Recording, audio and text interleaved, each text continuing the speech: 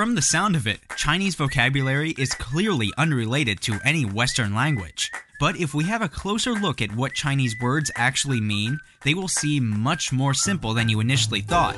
Let's have a look at some common household objects to start with, and see how the Chinese literally call them.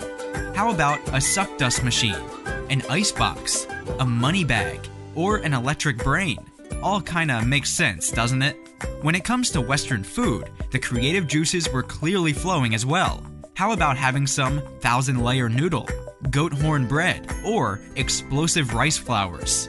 In the animal kingdom, the Chinese looked at all animals with a fresh look, coming up with some pretty original descriptions, like long-necked deer, big bear cat, changing color dragon, or pocket mouse.